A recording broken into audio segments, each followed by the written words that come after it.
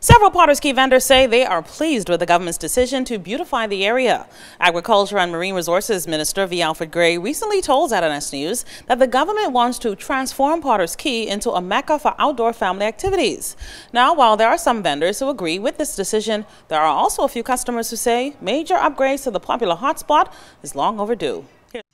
Agriculture and Marine Resources Minister V. Alfred Gray recently announced that all dilapidated government buildings on the Potters Key dock will be the first to receive a major facelift within the initial phase of the Potters Key beautification exercise. In the next 3 to 6 weeks, you would see a new Potters Key dock emerging, because whatever buildings belong to the government, I have contracted for improving, repairing, and painting of them. Potters Key dock is considered one of the most popular hangouts for Bahamians and visitors alike, but has been an eyesore for many years.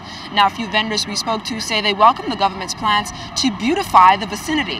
I agree with them to, upgrade it after the long time that at least I've been out here, Well, I totally agree with the government because Potters Key is a wonderful place to be, and it will make the families more comfortable in coming in this area.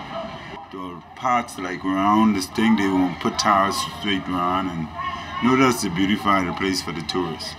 And then the tourists will want to come back more and more to the Bahamas.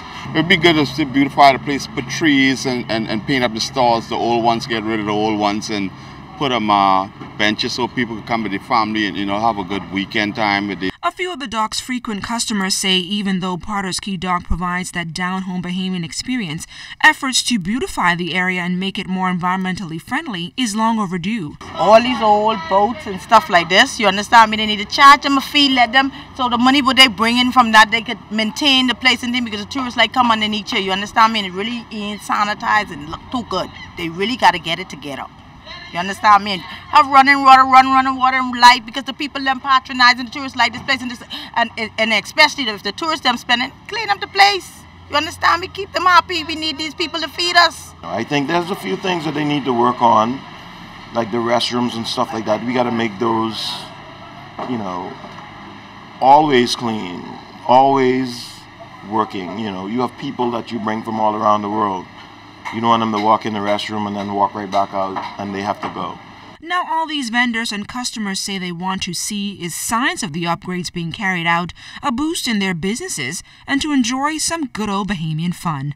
LaDawn Davis, ZNS Network News.